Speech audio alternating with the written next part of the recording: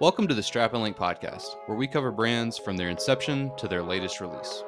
It's the Montrose Tudor. Like I said, better movement, spring drive So, potentially, Rolex Oyster Perpetual. There's Super Ocean heritage. Now you see this kind of renaissance of Tudor. Finally, in 2016, they achieved the spring drive with an 8-day power. The podcast for watch lovers by watch lovers. New episodes every first and third Monday of the month. Welcome back to the Strap and Link podcast. Your other host is incapacitated at the moment. I'm back, everyone. Hello. Is that how we're starting? Audemars? Yeah, might as well run it. All right. All right. Well, we've scratched the funny bone here. We found some jokes. So, I mean, it'll be a very easy to edit episode, or we might just let it run with all the mess ups, whatever you guys prefer. It's gonna be brutal. Hello, welcome back to Strap and Link, everyone. If this is your first time listening, you're probably wondering why you're still listening. If this is not your first time listening, welcome back into the show. We hope that everyone has had a great week. And since today is Monday. Yeah, and if this is your second time listening, you're probably like, okay, these guys are much less professional when they're not interviewing somebody. And that is very true. Yeah, so pretty much. The true opinions of the show will come out now. Yes. That's pretty much what happened. We are back just together, the two of us, David and I. No guest this episode, so yeah, things are going to be off the rails from here on out. But we do have a very special episode because we are talking about one of the Holy Trinity in Audemars Piguet, which we're very excited to do. We have not done a really high horology brand yet. You know, I mean, we've done Rolex. That's as close as we've gotten. I'd say JLC's up JLC, there. yeah. Well, I think from pricing, you know, I'm thinking like the Vacherons, the Audemars, the Pateks. Yeah, those are the big three. So we haven't scratched those yet, and this is our first venture into it. So it's going to be fun. The history section is pretty jam packed, and yeah, I don't know. What did you think about researching it? I have some opinions on the brand after doing some research, but what did you find anything spicy before we get into it? I mean, really, I think what shocked me and you both was the, I don't want to say lack of inventory, but you know, there's really two different collections on this watch company. You know, I mean, Rolex known for their Submariners, their GMTs, but they have 12 different types of watches that they make, or you know, different collections that they make. Yeah. And it was pretty surprising that you know, AP's really got the Royal Oak and their few variations, and then the Code 1159, which of course in all of these collections there's tons of different variations of the watch. But you know, it was kind of surprising, kind of narrowed things down for me and Brett, I think, when we were doing some research on what watches to talk about, because we were just pretty much arguing back and forth, like, do we just do all Royal Oaks? There's really not much more to pick from, but I think you know, we decided to do 2 Royal Oaks and 2 Code 59s.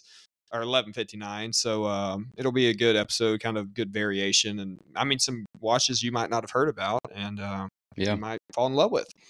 Yeah, that's exactly right. We just talked last night about it and tried to kind of hone in and really figure out, you know, which Royal Oaks were we going to talk about, how many were we going to talk about, because that was, to echo David, that was exactly what happened going through research. We just kind of found out that the Royal Oak is as synonymous with Audemars as it can possibly be, to the point that, like David said, you can kind of get lost in the number of Royal Oak references, but if you were to ever venture outside of that, I think you might be a little bit surprised. But that's kind of why our show exists. So we're going to give you 2 Royal Oaks that we're going to go into detail on when we're thinking about things like the specs of those watches, but we will talk about a lot of Royal Oak models just sort of at large. But today on the show, we are going to be covering the Royal Oak Flying Tourbillon, as well as the Royal Oak Jumbo Ultra Thin. And then the 2 Code 1159 watches are going to be the Perpetual Calendar, as well as the Self-Winding Chronograph. So we're going to talk about those. Our history is going to go all the way back to 1875, and then we'll kind of finish off with some Royal Oak history and some of the big achievements there. Before we do that, anything else you've got to add, to the show today, or any other thoughts that you have from I'm ready to research or jump anything? right into it. I think I'm ready. Jump right in. You know, Okay. it's going to be a lot of history, and we're ready to tell you and mispronunciate all these words for you. So Yeah. buckle in, guys, for another great episode. Yeah, there's a lot of French and Swiss words on this one. But before we jump into the history, don't forget, give us a follow on Instagram at Strap and Link, as well as on TikTok and YouTube. We have new YouTube shorts. Instagram and TikTok and YouTube are kind of popping these days. Hmm. So we've got a lot of new followers, talked to some folks, met some new people. So yeah, give us a follow and you'll get to see mine and David's lovely faces, accompanied with some pictures of our own personal watches, and yeah, all kinds of Yeah. goodies. And also, the watch battle resumes today, this episode, Yep. because we did a part 2 episode on our last one. Actually, our last two, right? The last 2 episodes have been part 2s with Longines and Grand Seiko. That's where we kind of skip the history. We've already done it. We just go and talk about 4 new watches that we didn't talk about on the very first episode. And as a result, we have decided to not do a watch battle, so to speak. And if you're new to the show, what that basically means is that we always pick 4 watches to talk about on each of these episodes. And at a certain point, David and I talked and decided that we wanted to split up those 2. The first 2 are going to be watches that we are picking for ourselves. And David, last night, how did you phrase it? You said So to one keep, I watch. mean, all of these watches that we'll talk about, you'll have a few listeners that are very cynical when it comes to monetary value. They're saying, "Hey, maybe I like the look of that watch better, but this watch is worth 5 times more, so I'm gonna go with that one." And then I can sell it. And so to kind of take that out, our watch battles will be from now on. Imagine you get a free watch, but you can never get rid of it. The value of it has no meaning to you. It's just for the love of the wear, and you have to keep it Yep. for the rest of your life. So when you start voting on these, just think of something that would add to your collection and be a great fit for you personally, or just saying, hey, if I could have one of these 2 watches just based on looks alone, which one do I like? That's Yeah. kind of how these battles are going to go. Exactly. Looks, complications, metals and colors and all kinds of things. So, yeah, very much personal preference. We kind of got to that topic because David had a Flying Tourbillon Royal Oak on the ballot today, and I had just a stainless steel jumbo, Yep. and I was like, there's nothing wrong with that, but I wanted to bring it up, like, well, some people that are well educated, like most of our listeners are, when it comes to the price on everything, they are going to know that your watch is like 150 grand and mine's like 35. So, yeah, we just want to kind of nix that out. So, yeah, your personal preference, like what appeals to you? Is it the movement, Yeah. the watch? Is it a skeletonized dial? Is it a precious metal of some kind? So, those are the 2 watches that we're going to do up front. Those also do happen to be, for this episode, a pair of Royal Oaks, like we said, the Flying Tourbillon, as well as the Jumbo Ultra Thin, before we get into the Code 1159. And with that, do you want to go ahead and jump into some Audemars history? Let's hit it. I found that Audemars Piguet lean very heavily into their roots via their website. So when you go to the history aspect of a lot of these websites, they go into where they're founded, when, who, and all of that good stuff. Audemars are one of the first, if not the only brand so far that we've seen that, almost all, I'm not going to say all, but a lot of their content is really, really focused on wear. And so they have a quote that says, "In the heart of the Vallée de Joux," I'm sure that we're mispronouncing that, "the Vallée de Joux, a region that beats to the tune of complicated watch mechanisms, that everything started for Audemars Piguet in 1875. Yeah. And then, so Jules Louis Audemars and Edward Auguste Piguet, 2 young and ambitious watchmakers, established their first workshop in 1875 in Le Brassus. By leaning on the power of the Vallée de Joux network, they began crafting complicated mechanisms by hand. Audemars was focused more on the technical and product side, while Piguet was focused on the sales and business. While the 2 entrepreneurs produced first complicated movements that they sold to Geneva based companies, they eventually began the production of complete watches by finding skilled craftsmen throughout their local region. Yeah, and so buying in blanks, cases, dials, bracelets, and then excuse me, and then sending those bracelets out for gym setting and for decorating. The AP ledgers note that roughly 80% of the 1,600 watches they produced between 1882 and 1892 included at least one, if not several, complications. So these are oftentimes going to be refined chiming, chronograph, and astronomical watches, which were assembled and finished by hand in the first workshops in the Vallée de Joux. Later in 1892, AP created the first minute repeater watch, which was the reference 0389. For those that may not know, a minute repeater chimes, which indicates the hours, the quarter hours, and then minutes. Those chimes all together will then tell you the current time, based, of course, solely on sound. Then in 1899, the first grand complication pocket watch was created by AP. This featured a minute repeater, an alarm, a perpetual calendar, a deadbeat seconds, chronograph, and split seconds hand. So funny to note, the deadbeat seconds complication, it's also sometimes referred to as a jump seconds. This requires the second hand to tick once per second, just like a standard quartz watch would, while offering absolutely no added benefit. So I saw this deadbeat seconds. I had to look it up. I didn't know immediately what it was. Literally came to find out that it is a mechanism that requires it's a complication that requires its own mechanical operating system to then beat the seconds hand once per second to slow it down to make it look cheaper without giving you anything in return. Very funny complication. Yeah, and so in the early 1900s, Audemars and Piguet both passed away in 1919, but the brand was led by the next generation with sons Paul Louis Audemars and Paul Edward Piguet. Funny enough, they have the same name. In 1921, they created the first jump hour wristwatch, and in 1946, they created the world's thinnest watch at just 1.64 millimeters, which is quite impressive considering Richard Mille actually just created a 1.75 millimeter thin watch, which is named the UP-01 Ferrari in 2022. So even thinner back then. The first Audemars Piguet perpetual calendar wristwatch, reference number 5516, was released in 1957 and would probably be worth a lot of money today.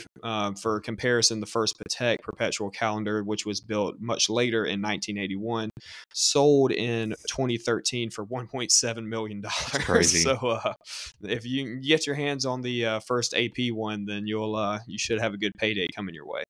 But until 1950, they employed about only 10 to 30 craftspeople, and the number grew to about 100 with the birth of the Royal Oak in the 1970s.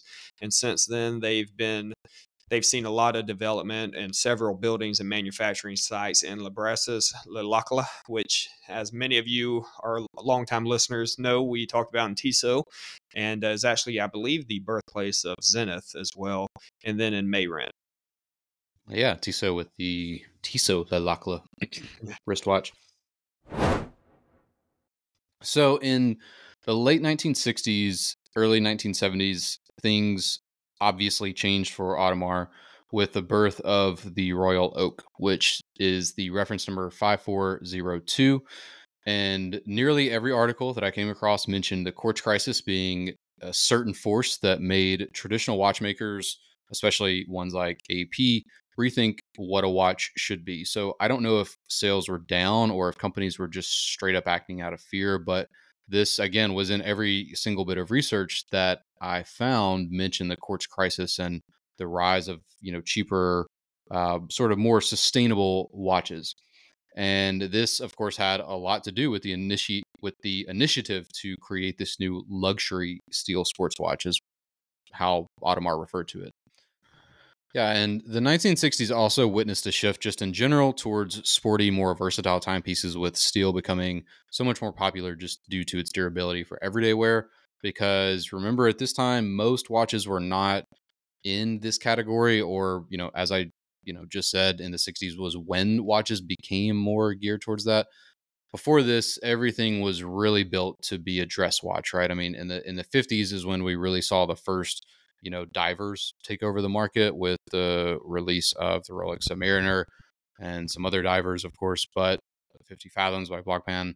But in terms of, just outside of those, right, everything was really geared towards these rose gold, maybe not so much rose, but definitely yellow gold and white gold dress watches.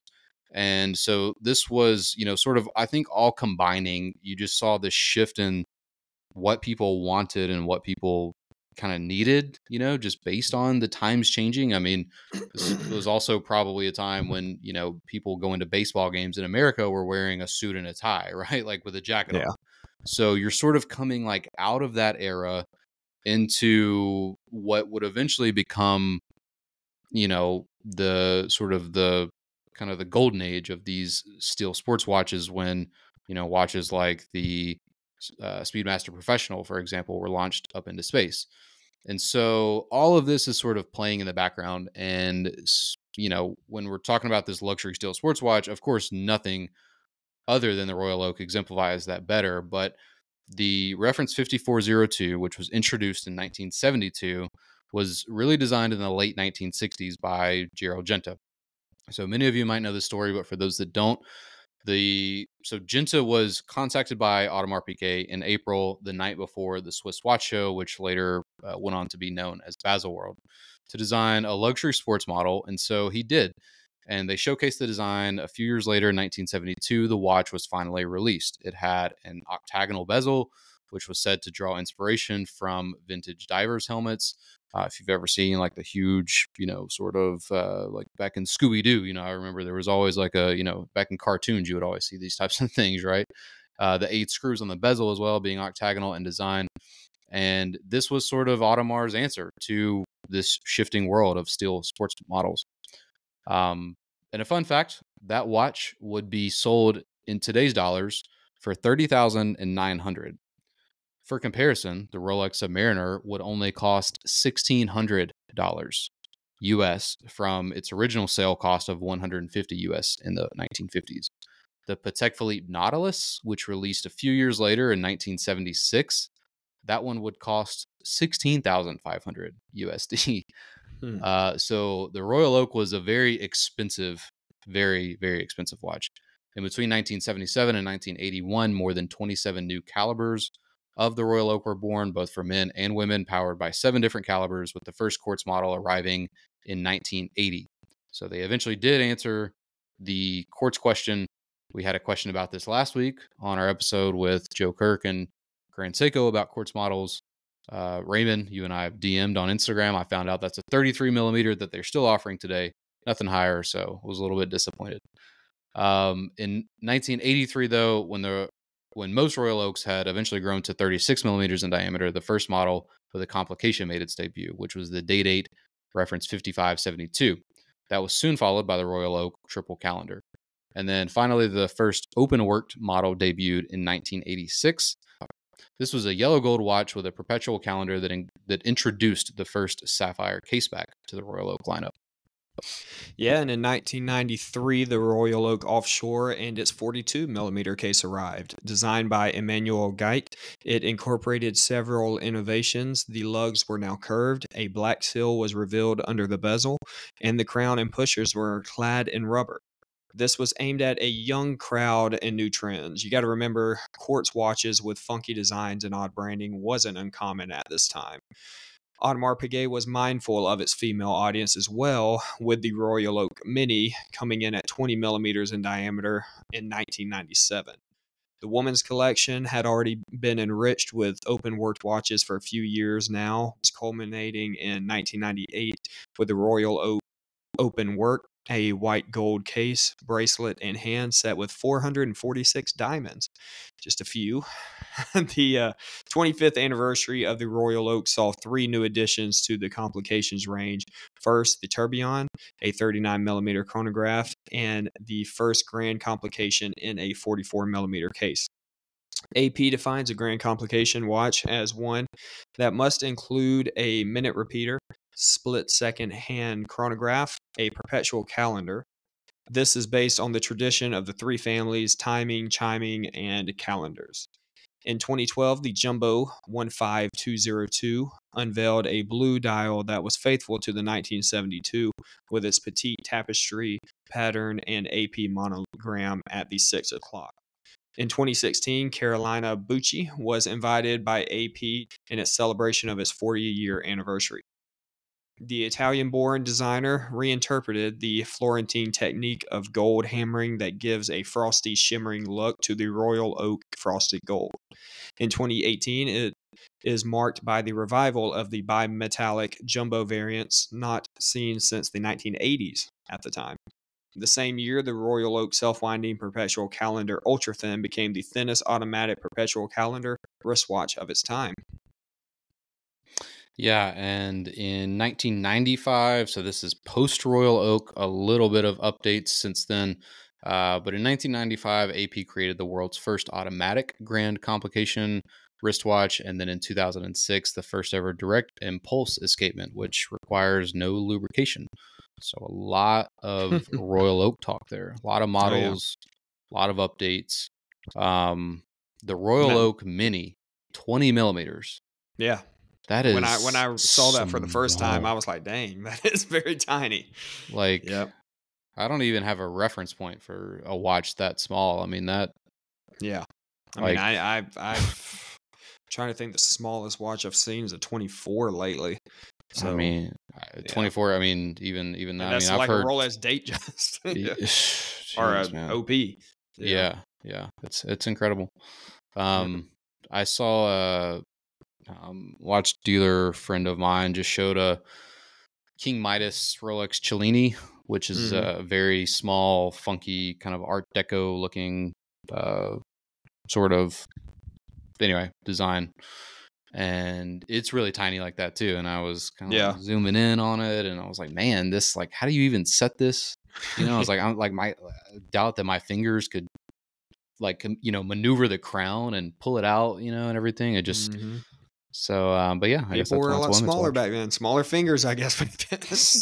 I The guess so. women, petite. Yeah, kind of jumping on to the first watch. Let's just jump right into the Royal Oaks. I'm sure that's what most guys and girls came here to listen about and hear a little bit more. So the first Royal Oak I want to talk about is the Royal Oak self-winding flying tourbillon. So just a little bit of history on the tourbillon. Again, I'm not a scholar on this stuff, but just for people that maybe don't know anything about what even a tourbillon is, it was created by Abraham Louis Breguet in 1795 and patented, I believe, in 1801. So tourbillons are really used to balance the imperfections of escapement. Okay, so during the chronometer trials of the 19th century, you needed really a tourbillon to keep up and stay with all the rest of the watches at the time. So there was a big influx and request of all these handmade tourbillons to be added to their watches. And actually, in 2009, they redid these chronometer trials for the 150th anniversary of it. So kind of a cool little tidbit there. But again, That's tourbillons cool. balance the imperfections of escapement. The rotator, instead of rotating on an escapement wheel as a normal movement would do, a normal automatic movement would do, the tourbillon rotates a tourbillon cage and everything within it. So under the cage, there is actually a stathic gear which meshes to the escapement wheel to take away that imperfection and moves it as it makes it look like it's moving as normal, but it's actually moving much smoother and there's much less lack of plus or minus time lost within your watch, which is why in the chronometer trials, the only way to really keep up and keep the time was to have one of these in their watches. And this movement actually really happens once every minute. It makes a full rotation. So your tourbillon wheel could actually be used as a double up as a second hand as well. And you That's hear the cool. term flying tourbillon again in this watch. So a flying tourbillon is just have to do with the shafts. So on a normal tourbillon, there's actually two shafts that are attached to the tourbillon wheel. And for the flying, you take one of those away, and it actually opens up the view of the tourbillon wheel Mm. to a watch, so you can kind of see inside of it. And I mean, in my opinion, if you're paying for $100,000, $150,000 watch, you'd like to see the movement a little bit more. So the flying tourbillons have really taken off in popularity. That's kind of what we are going to talk about here.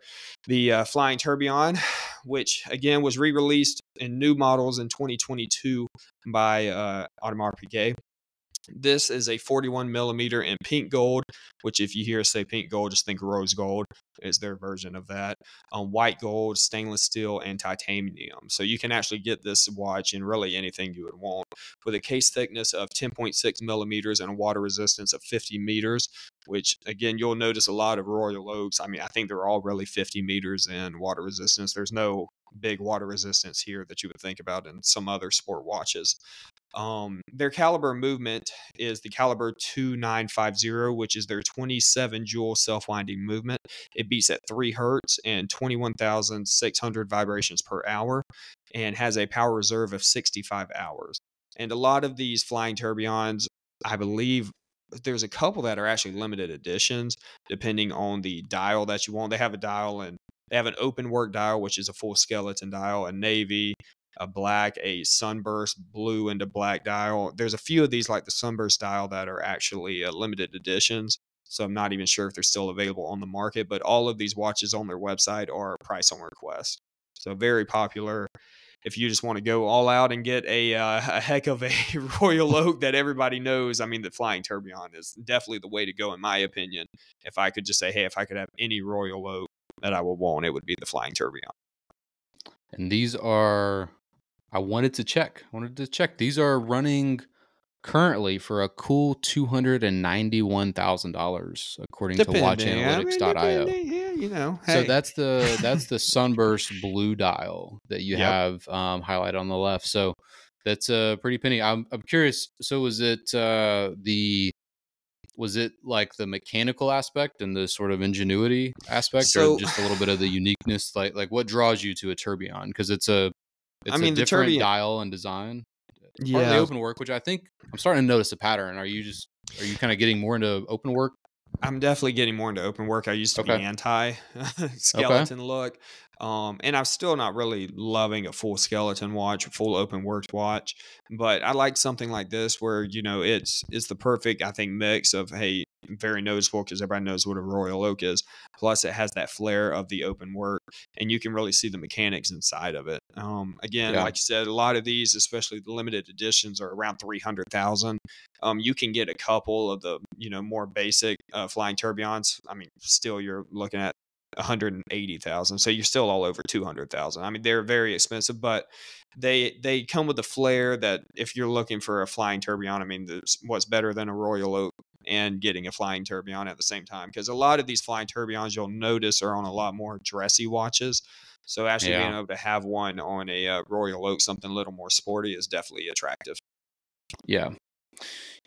I want to bring that actually up for a second.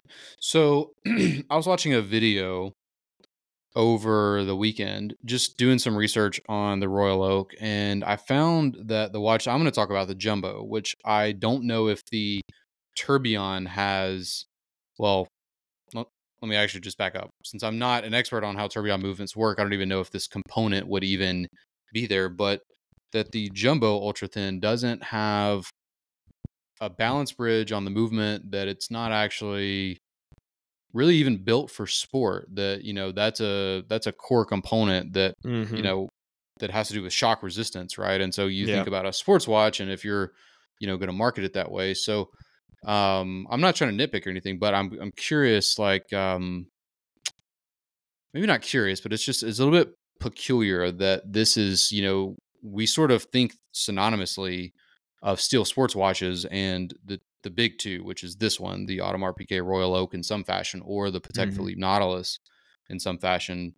But the more that I've looked into the AP Royal Oak, it really is like, I mean, it's kind of just like a dress watch in metal almost, because they don't really Yeah. build, from my experience and researching and what I do know about watches, they just don't really build them that way.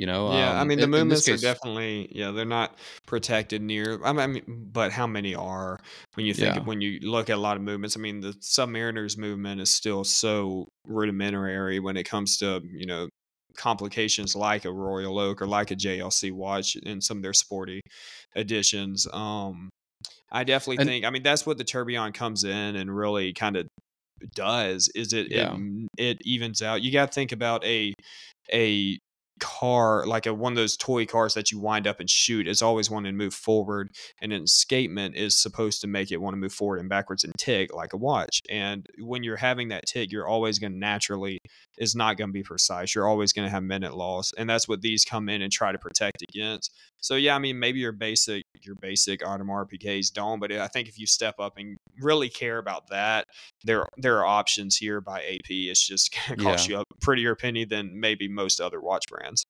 Yeah, yeah, and because I'm not saying that that this watch is like not sporty enough. I'm just saying it's fun, I guess, to see that AP are putting a movement like that into what they classify as a sports watch. So not that this particular model with the tourbillon movement is not kind of built up to spec, but just kind of a thought that I had, just kind of in general about the Royal Oak lineup.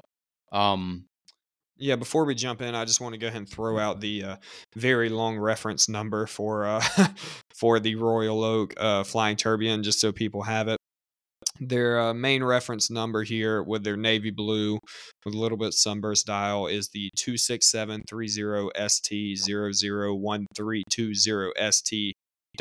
26730ST0013220ST.02. And so they all of their flying tourbillons will have the majority of that will be the exact same, but the ending number of the .01, .02, .06, those will really differentiate between which different flying tourbillon you want. So if you want to just keep that in mind, I think all of AP's watches are really like that too. Same thing with the jumbo; they're all majority the same reference number. Just at the very end, that's where they do their differentiation. yeah, yeah, pretty much. Because yeah, so like the jumbo, for example, that's the reference 16202. But then after that, it changes, depending on does it have diamonds? Is it steel? Is it gold? Yeah. Color dial, so on and so forth. But the jumbo, yeah, 16202. I wanted to clarify because this is your watch battle. Mm-hmm. You're taking this up against me in a poll. Which one are you taking specifically? I'm gonna Because it can only take. be one. You can't take Yeah. all the tourbillon. You're I'll already I'll taking a send you tourbillon. Just to recap it, you are taking a stainless steel Royal Oak Flying Tourbillon with a blue dial. So the with a navy blue. blue dial sunburst look. Yeah. Okay. Okay. All right. All right. I just had to know what I was going up against, Yeah. because the second watch that we're going to be talking about is also a Royal Oak. But I had to go a different route because David took one of the more complicated Royal Oaks away from me, and Boo. he tried to take all the money too with his Boo. flashy pants watch movement, his fancy pants tourbillon. So I am coming in with the Royal Oak Jumbo Ultra Thin. I'm going Boo. OG original, So good. except I'm going rose gold model. All right. But See, and I'm torn on that too. For the one I know, we just I'm going stainless steel. I'm torn on the rose gold model of the Flying Tourbillon too, and I could change my mind, but because the rose gold looks so good, doesn't it? the rose Ugh. gold looks amazing.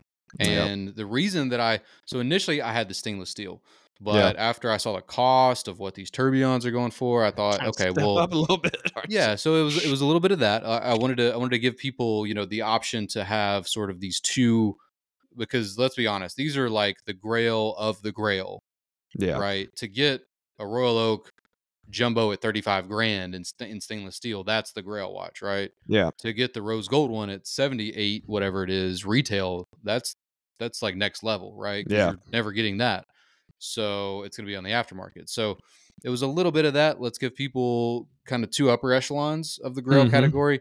But honestly, the other side of it was, the way that we framed this, you could have one watch from the brand for the rest of your life, but you have to take the money and all of that and the investment out of it.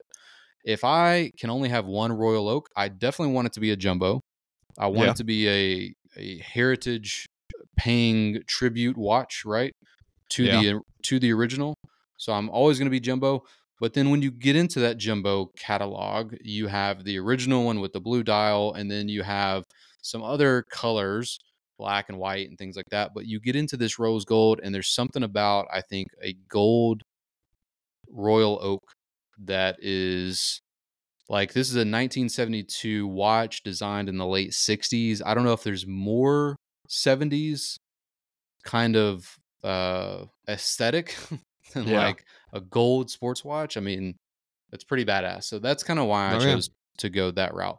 But to give you all some quick specs, like I said, this one is based, on the original 5402 reference from 1972, the famous A series with the AP logo at 6, the written Audemars Piguet logo at the 12 o'clock with no seconds hand. This is a 39 millimeter, just like the original, again in rose gold for this model, with a case thickness of 8.1 millimeters and a water resistance of 50 meters.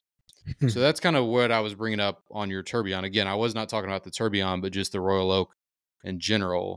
Yeah. It's just a wee bit ironic that it is again kind of the poster boy, or at least Yeah. one of the two poster boys for the quote unquote stainless steel sports watch category, but it really doesn't do much for the sportsman. Yeah. Has the caliber Yeah. 7121 automatic movement, which beats at 4 hertz, 28,800 vibrations per hour. Has a power reserve of 52 hours. And again, on this rose gold jumbo model, cost is going to be 78,300 USD. That is at retail. I did want to just let everyone know very quickly what your cost and figures would look like in the real world. So again, the stainless steel jumbo, the one that if most of us are going to be getting one from retail, it's going to be that one. 35 grand retail currently trades at 78.3K according to watchanalytics.io. So just a little bit of context and perspective there. And like I said, I chose this because it is ultimately the most iconic watch in my own personal opinion of the Royal Oak family. Um, you know, I base that off of the fact that we love to hype not only just our own preferences and like how we steer the watch market at large when it comes to aesthetics, but also the price speaks for itself. We love to Mhm. hype watches like the Black Bay 58, like the GMT Master Pepsi.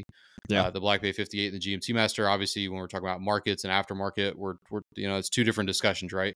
But the idea that those watches represent their own lineage of that brand, and that is what is so important to us, seemingly as watch collectors. When a new watch comes out, that Tudor is like, oh, this is based on the reference from the Tudor Submariner that was released in the year 1954. We all freak out about it.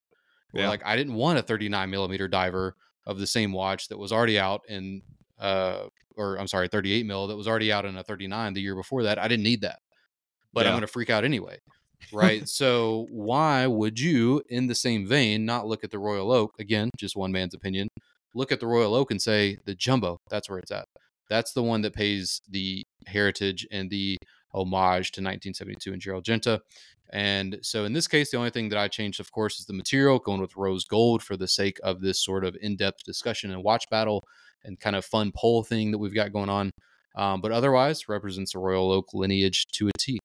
Does Yeah. not I have mean, all the bells and perfect. whistles like David's tourbillon, but at the end of the day, this is the watch that defined the steel sports watch genre.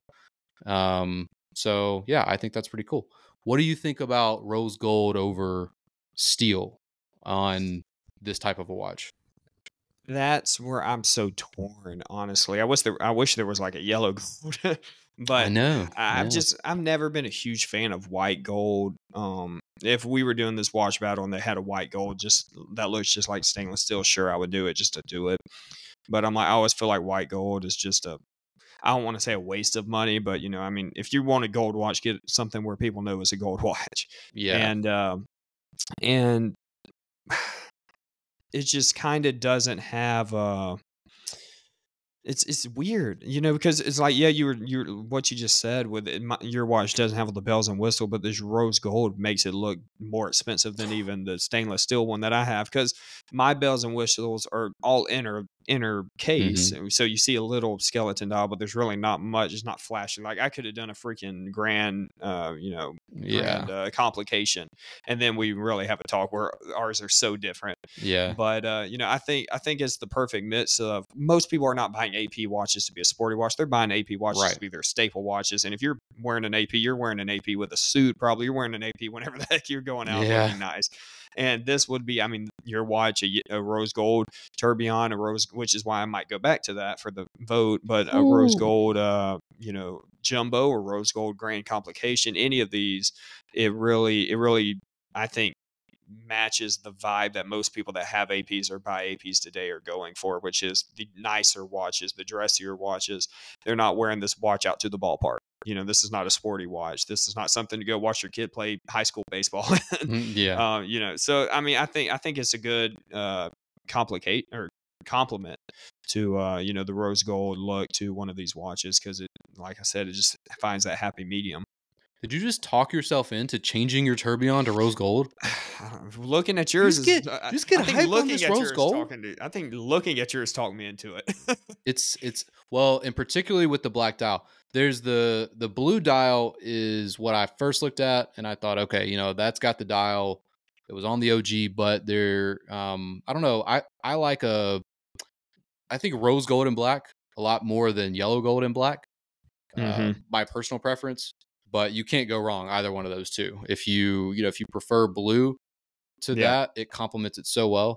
And what's funny about the AP Royal Oak is like to go back to that same sort of talk track with the sports model, or I'm sorry, with the sports watch, but they're not really giving you like sports specs. What's so funny is that watch is probably a watch that we love to say you can dress it up and you can dress it down more than anything.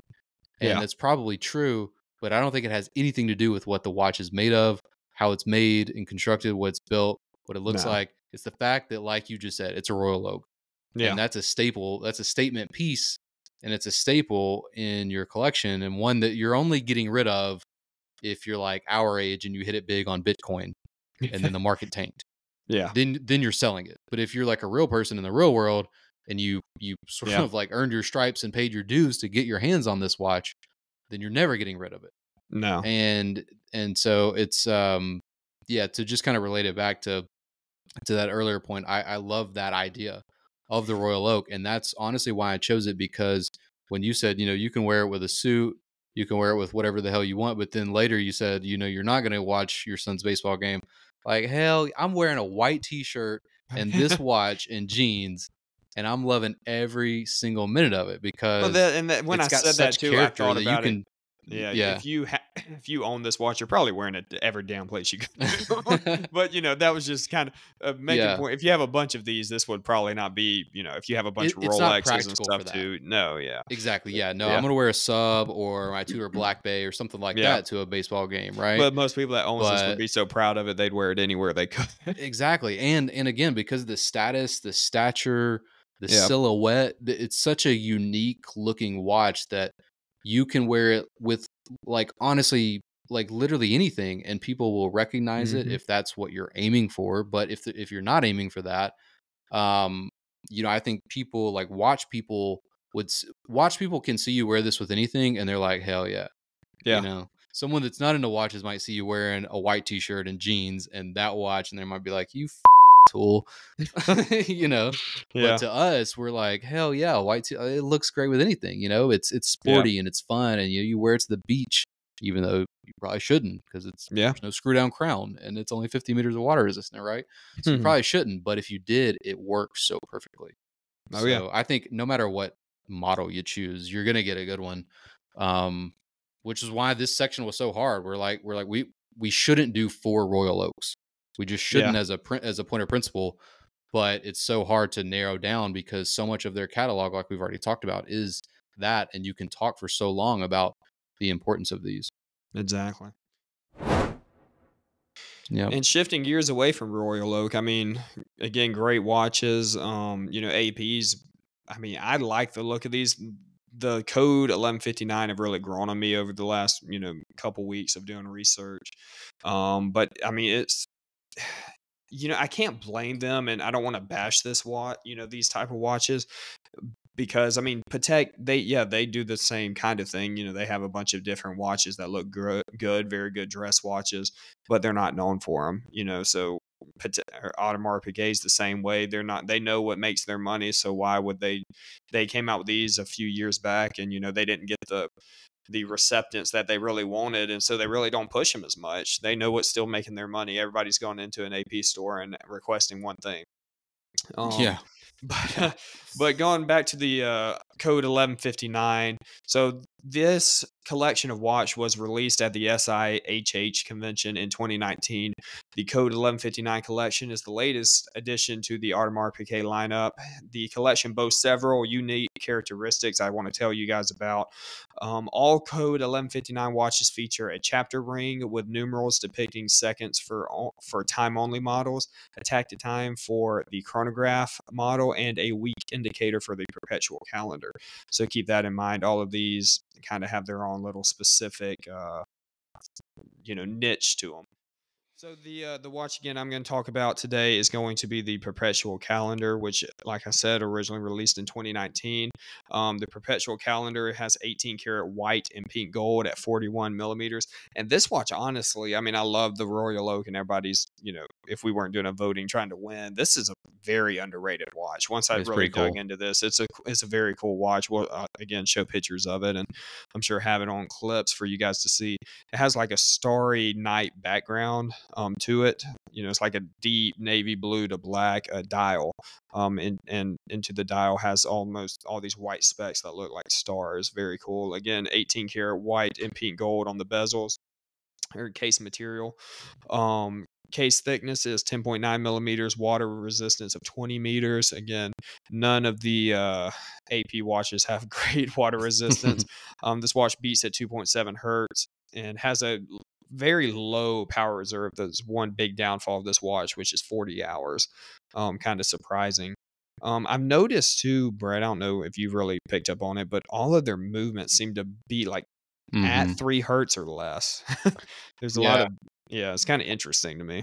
I was going to do a little bit more research on that because the last Royal Oak jumbo um, caliber before the one that's in there now that we Hmm. just went over is at 4 hertz. That one was also at like the 2.7 hertz. It's like 19 like nine or like 17,900 vibrations. It's Yeah, it's a it's very not even weird. because you're used to seeing at least like 30,000 vibrations per hour, and I Yeah, mean so the Royal Oak Tourbillon 3 hertz, but it's 21,000 vibrations per hour, and this is yeah. beating at 2.7 hertz. It's very interesting. Yeah. I mean, most watches definitely are 3 or 4, and there's really, I Yeah, mean, the higher does not mean like better. It no, beats more frequently, literally. So the sweeping seconds will look, let's for descriptions purposes, it'll look more or less like a spring drive, literally. hmm 5 hertz, a high beat, 36,000 beats per minute. It's going to tick more frequently, so there's going to be less shudder in between ticks. I was going to say the last Royal Oak model used that, the 2.7.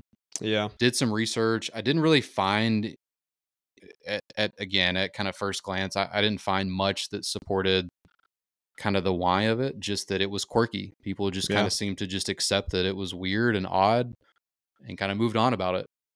yeah. So, I think we're we're letting AP be AP and kind of the way Let Rolex them do does what it, they right? want to, yeah, Exactly. exactly. Yeah. But the big downfall of this watch to me was definitely the power reserve of 40 hours. I mean, this is not a watch you would wear every day. So, I mean, And it's not one obviously, you want to set all the time. no. Think I mean, about obviously, you can have a watch winder, but yeah, could you yeah. imagine if you didn't, which a lot of people we know don't? I know. This I would mean, be a th- tough one to this is redo. one you would have to leave on a winder. I mean, Yeah. if it's got a 40-hour, I mean, like first off, it's a gold dress watch. You can't wear that every single day. No. So even if you're wearing it 2 or 3 times a week, you're gonna have to wind it in between wears. I mean, shoot, even if you wear it 5 days a week to work every day, the weekend by Monday, it's going to be dead again. I know. It's not even It's 48 hours where it's exactly 2 days or 47 no. hour. It's 40. So it's And the well under problem two with days. yeah, and on top of that, the problem with power reserves is that there's always some variation, right? Yeah. Like, Yeah. if it's not, I mean, in your example, 5 days a week, it's probably going to be fully wound. So you'll probably get the upper end of that, maybe even like 41 or 42 And hours, but some of them will be yeah. 38 or 36 hours. So it's like my Montenoble is like that. And that's what Yeah. I hate about that watch is Yeah. that the power it's supposed to be, I think 40 or 42, but it doesn't get anywhere near that. It's like 34, 35, 36 hours when it's fully wound. And that's horrible because if you don't wear it back to back days, you get one day of wear Yeah. and that's it. And And we're talking about wound as in like actually manually winding it with your hand, not even I mean wearing it if you wear it every day, yes, it's going to be wound up, but what's best for the watch is to manually wind it, and Mhm. that's what gets that 40-hour, you know, uh, It gives you your distance out of it. Yeah, maximum. gets Yeah. you your maximum power reserve. If you're just wearing, if I'm wearing it every day and I don't wind it for a month, but I wear it, every day for a month, it'll still be wound up good, but it's not going to be to the maximum power where it could last its maximum length as it would as if you wound it. Let's say I work 5 days a week and every Friday I wound it, just 20 turns. Then Yeah. that would help it out. But still, it's a interesting feat. And another thing that I don't mind the look of, but on their website, pretty much all of their perpetual calendars and really all of their code 1159s are on a mesh bracelet, not a NATO by any Yeah. means, but a mesh bracelet. You can look at some of It's a their fabric ladies, type. yeah. You can look at some of their ladies and they're not, but I'd say 95% of what they have is on some sort of a mesh bracelet, fabric bracelet. Which, I mean, Yeah. again, it looks good in the pictures, but I just know me and my personal preference with bracelet or with I'm sorry, bracelet, like with straps like that. With like fabric. Yeah. Yeah. Well, But the watch that you picked is not. It's on a blue, like alligator, some kind of a leather strap. That's the yeah, one that I and that's wanted. actually, by the way, that is not from their website. That picture that I pulled is actually from Oh, so this one Chrono. does come Yeah, so on. on their Oh website, shit. this one has a mesh. Okay. Yeah, so just keep that here. I can add it to our notes. But Yeah, yeah, because that got me excited. I mean, that was a thing I noticed, but um, okay, yeah, I see that picture now. It is that is more the of that picture kind of from a their website. Yeah, sporty sort of fabric strap. That's yeah, really a shame because the one that you found with a leather strap, not that looks you very can't just good. get $100 leather strap, but it's also like, come on. I mean, we're That we're literally paying looks what like 40 the grand the already croc for strap. this. Yeah, that looks like the croc strap you bought the other day, or you Yeah, have the yeah, other day, seriously. you I got the mean, other day. this is $106,000 and you don't give me the option or at least, Yeah. like, hey, here's Well, hey, fabric and a croc strap. But here's the positive. If you have $89,000, you can go on Chrono and buy this exact rose gold, pink gold one for 89,000 because these do not hold the values that Royal Oaks oh, do, they lose and you can value. get this croc. So yeah. Oh, So just heads up, and I believe that's the same with Brett with yours that you picked, but of course the code 1159s do not hold the value that I was a waiting for this Royal Oak conversation. do, and I'm sure we haven't done deep research, but I'm sure the same thing is with Patek. We can talk bad about AP all we want when it comes to that. Sure, hey, the only thing people really want is the Royal Oak, but I bet you the same things with a lot of Patek Philippe's. They won't Yeah. hold the value that a Nautilus would. The, I will say that as a watch, aficionado, collector, whatever acronym that you want to throw there or title, whatever.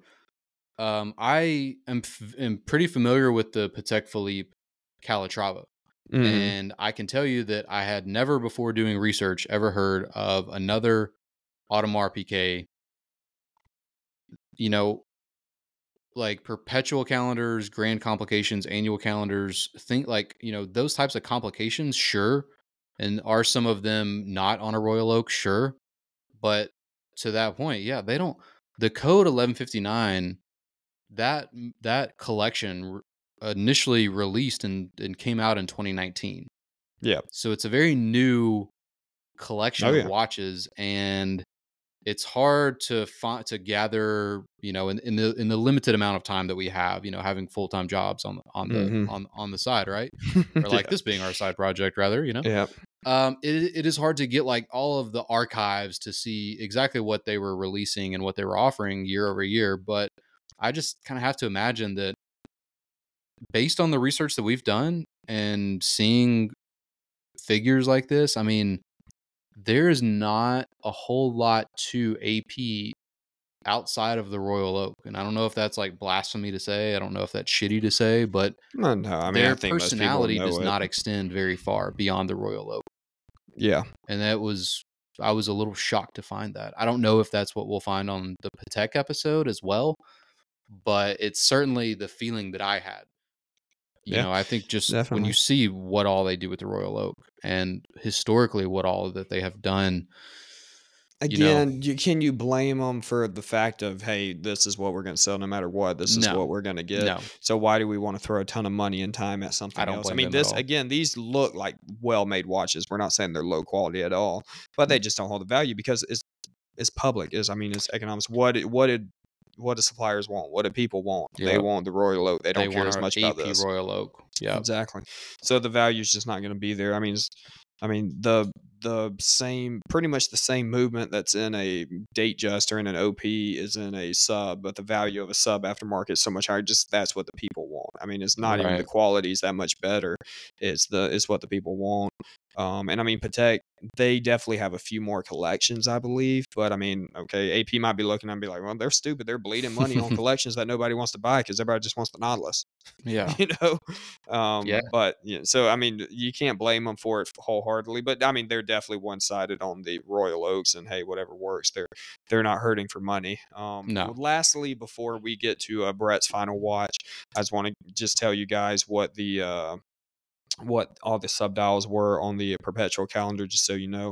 Again, the center subdial is the month wheel, the right is the date, the left is the day. So again, that's like Monday, Tuesday, Wednesday, Thursday on the left. The right is the number date, and then the bottom 6 o'clock subdial is actually the full moon, the moon calendar. So but again, all of these subdials, they really don't even look like subdials until you're looking at the actual Mm-hmm. lettering, because they all blend into that night sky. So Yeah. very cool. We will definitely post pictures of this, and honestly, we'll probably put a poll up or some sort of wheel up to just see what you guys think of this. You know, do you think this is a 10 out of 10, 7, 5 out Yeah. of 10? What is your rating of this watch? Because I'm very intrigued to see what you guys say. Yeah, and we can do that too. I mean, I say let's even just throw another little kind of pull up for fun for my next watch, which Yeah. is the Code 11.59 self-winding chronograph, just to kind of get people's, perception of non-Royal Oak AP offerings. Yep. And right before I jump into the specs, I wanted to just say really quickly, I think that it's, to your point, I don't blame them for leaning so heavily into the Royal Oak. And they've obviously done things with this 1159 collection, although you do a little bit of research and you find that they have not done a whole lot with it. They have not Yeah. improved upon it a whole lot. But that notwithstanding, definitely don't blame them. Totally in their wheelhouse with the Royal Oak. And that, like you said, that's what people want.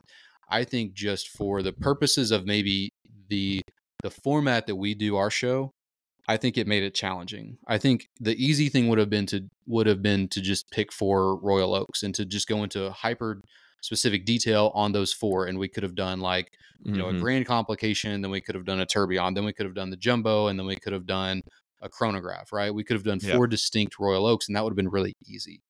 Yeah. But it's not what we've always wanted to do on the show, so I think it did make it a little bit challenging to find 2 watches that were outside of the Royal Oak family that we also sort of connected to in some way, and got excited to talk about. That being said, worth remembering all of the things that AP have done over the years when it comes to their calibers and their complications. They kind of are that master of complications, right up there with the likes of JLC, right? Mm-hmm. I mean, for example, the movement I talked about earlier that was previously in the jumbo. I'm forgetting the caliber number. I think it was the 2121, and this is now the 7121 that we're in. So someone correct me if I'm wrong, but I believe again the 2121 that was actually based off of a JLC movement from like the 70s. Yeah. So they were using a movement that AP had sort of redefined and redone, but in collaboration with JLC way back in the day, just basically Mm-hmm. brought that movement to life. So it's like, yeah, no wonder that thing, is not very shock resistant. Like, no wonder that it's a little bit underwhelming and it's beating again at like 2.5 or 2.7 hertz. So I think what we should do, I think this will be really fun. Our next AP episode, about a year or so down the road, I think it'd be fun to do one on complications. I'm sorry, on calibers. So we could do like 2 or 3 watch calibers that they have made over the years and go into like how long and all the different watches, because that might be a little bit more fulfilling. So the Code 1159 chronograph, this particular one that I'm looking at and kind of referencing, has this sort of black kind of smoky charcoal dial. So it's not really gray, it's not quite black. A little sort of hint of some maybe bronze in there. Yeah. 30 meters of water resistance though, and the case material made of black ceramic with a 41 millimeter case diameter. This caliber is the 4401 inside of this chronograph, which is a flyback chrono. which was the same as it was when this watch first released. The magic of a flyback function, for anyone that doesn't know, is the ability to instantaneously reset and then restart the chronograph all with one button. Mm, So yeah. instead of having the top button that starts and the bottom that stops and resets, the flyback will do all of that using one pusher. And Yeah. so that initially uh, was designed and built in the 1930s, primarily designed for aviators. So fun fact there. However, this watch beats at 4 hertz, unlike the funky ones that we've talked about in the past. 28,800 beats per hour. Has a increased power reserve over your code 1159. My Yeah, watch very has much 70 so. hours. Yeah, this one has 70 hours of power reserve, nearly double, and for about half the cost. This one is $48,200 compared to the other one. I'm doing some comparisons right now just to kind of give people, some kind of Yeah. frame of reference, because again, not a lot of people know about these watches. Couple of quick details that I found that were pretty interesting. So AP actually recruited someone by the name of Jan von Kanel, a Dutchman from the sound of it, for the production of the dials on these. And he runs his own shop where he specializes in the stamping and the creation of such dials. The same techniques that are used to create and to stamp the AP Royal Oak dials. Von Kanel apparently is pretty great at this. So AP recruited him for that, and the whole stamping process and sort of colorization afterwards, similar to what we talked about with Joe Kirk on Grand Seiko, right? Yeah. You build a mold, you have stamps, but those stamps, they have to be dyed and colored correctly. There's hand finishing that goes on afterwards, right? um One other kind of, I guess, really the last bit about this from a construction aspect, did you happen to look at like any of the videos or some of the angles of this watch's case construction? Is so weird. Mm, It's a sandwich like construction. So it's a bezel on top where you have a case back, and then you have the octagonal case shaped in between. And yeah. so the case sort of it has this lug construction where the lugs are basically open work. So it's kind of like a top bar and then a bottom bar that would connect Hmm. your lug, where it's sort of drilled out in the center, right?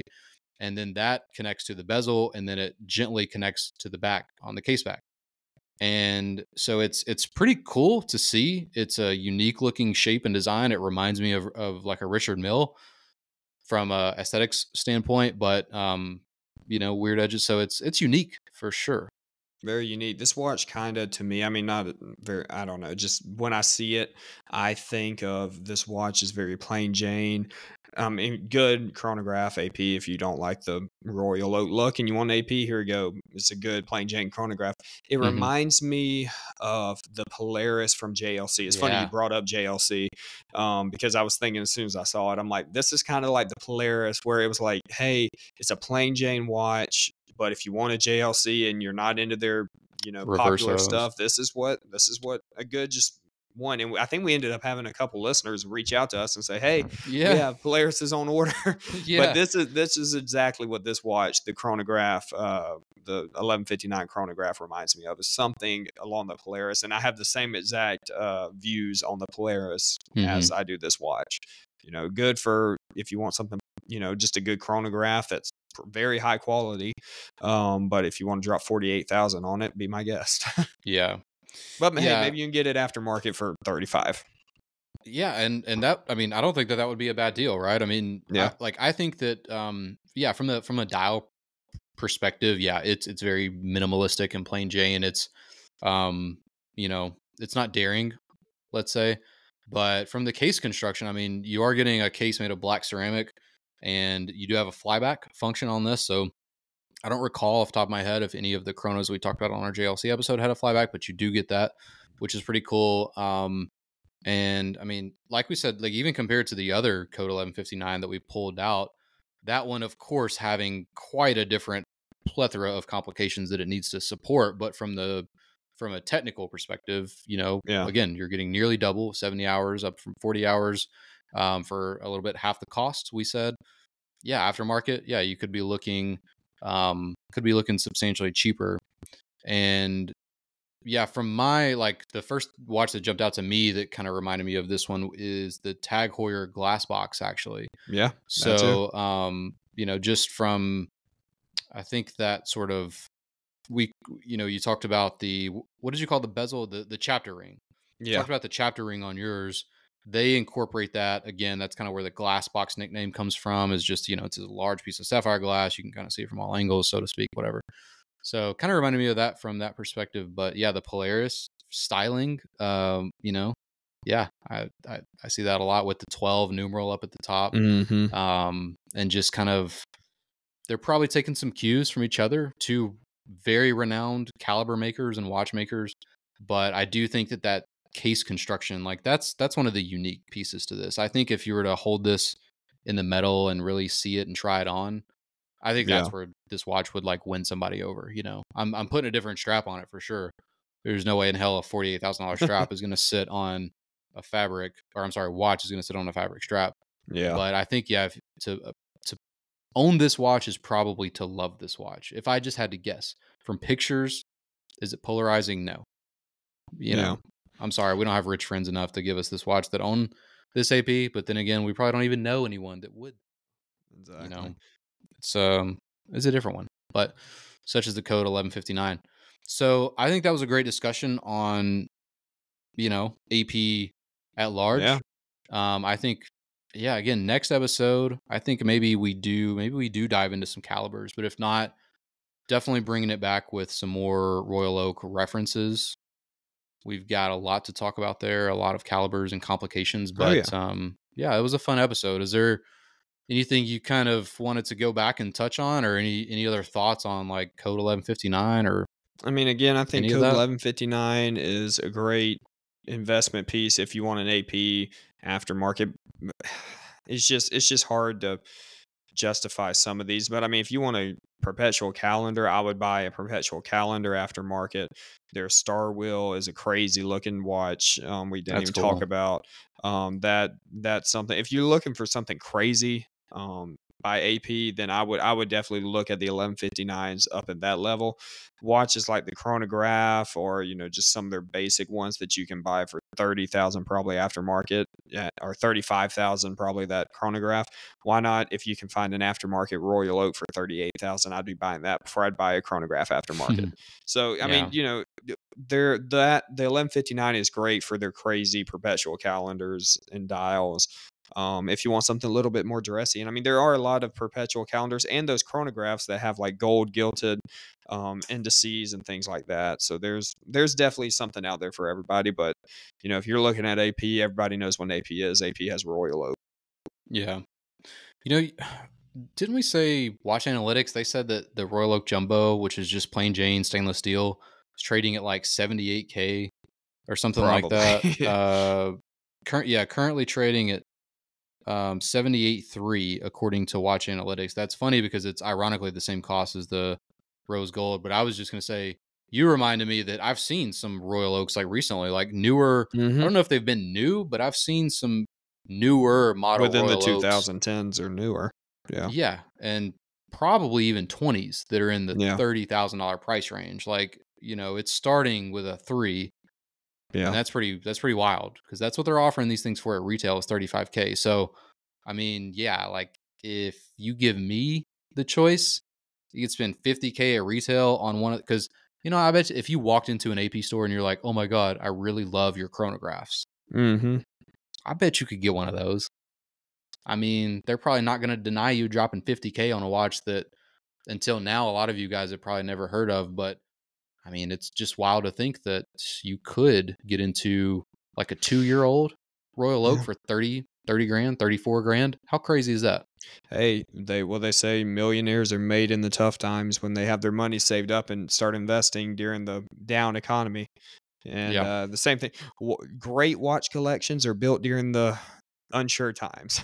Put it that way, because a lot of I know friends and families watches that they have that are worth so much now. They bought for $4,500. Yeah. The Hulk bought $4,500 is worth twenty five You thousand now. you do know a lot of people like that have And bought it's low. just people that are smart and have money saved up, and they can Yeah. they get them at the right time. And they always everything they touch seems to turn to gold. So yeah, Yeah. we can all do it. Just Hey, don't buy in years like 2021, 2022 unless you just absolutely have to have it, because yeah, you're when it gonna was end just a up getting hot burnt. thing, Yeah, you're just like gonna end up getting burnt. Watches are the first thing. They're a luxury piece. They're the first thing to ebb and flow as the economy does. And I mean, the economy's still chugging along right now, but there's definitely some uncertainty, which is making the watch market uncertain. yeah, for sure.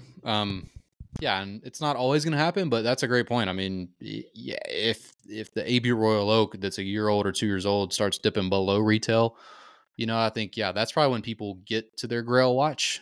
Some folks, like you Hmm. said, if you're a savvy little squirrel and you've been saving up your nuts, then yeah, go cash in and get you like a $28,000 Royal Oak. That could be, like you said, in a few years it could double that. It could be worth so much more because I've heard so many of your stories, people that have bought, like you said, the $4,000, Kermit, or the $5,000, Bluesy, and these watches are now Yep. worth 2, 3, 4x, and the market's Crazy. down. So, Yep. yeah, if you see that, don't be shocked. We've seen it over the last few months, so might be a And little bit more don't attainable than you listen to the think. crazy sales guys that'll tell you that it'll never get back down to that price, because it will at some point. It might not be Yeah, soon, but it will. I mean, the same people selling houses, the interest rates will never get back down to below 4% again. They're already estimating them to get back down to threes in the 2 years later. Are you kidding me? yeah, The people that are like, it'll never get back down to the twos. I bet you in the next 20 years, there's going to be a time it'll get down to 2% interest rate. Same thing with watch values. Submariners will never be back down worth $4,500 again. I bet you at some point they will be, and it's going to be sooner than you expect. So hmm don't listen to the sleazy salesmen that try to, high pressure sell you into getting something yeah. that you might not be able to comfortably afford. Because Nothing is absolute. at some point it'll go back to where you want it. You just might have to wait. A little patience never hurt nobody. That's Exactly. David's TED Yeah, talk. Thank you. yeah. That's exactly right. Because, yeah, I mean, these are luxury items. Like, it is not an absolute. If you were dropping 30K on something that in a month might be worth 20, if you can't stomach that, why in the hell are you even doing it? You know what I mean? I Exactly. mean, if you're buying one of the, like, yeah, just go about it smart. But, the point of that discussion, I think, was definitely from my perspective to just say, like, when I saw those newer ones available for that price, it was like so much closer to what I thought you could get into them for. Hmm. I don't know that the Nautilus is like that. We'll do some research, but at least this one, I've seen some from Yeah. trusted dealers. So, well, buddy, that All was a right. great talk. Glad that we did this one. I know it had been in the works for a month or so, so I'm glad that we knocked this one out. Let us know what you guys thought about the episode. Give us your feedback. Hit us up on Instagram, YouTube, TikTok, DM us, comment, leave a message, leave a note. Tell Give us, us a rate. Five yeah, stars. rating, review. All of those things are super helpful. But yeah, reach out, say hello, send us in some watch pics. We like meeting all you guys and gals, giving us follows and shout outs and comments and DMs and all that stuff. So we've met a lot of people over the last couple of weeks. So keep it coming. Everyone have a great week, and we will be back, I think, soon. We are coming up on some Omega or possibly Breitling part twos, but we've got Christopher Ward watch on Yep. loan right now. So we'll be doing Christopher Ward in the next month or two. So some small stuff, some big stuff, some mid-size stuff. Even thinking about a James Bond episode, possibly for Omega Part 2. That could be fun. Yeah. So we've got some cool stuff coming your guys' way.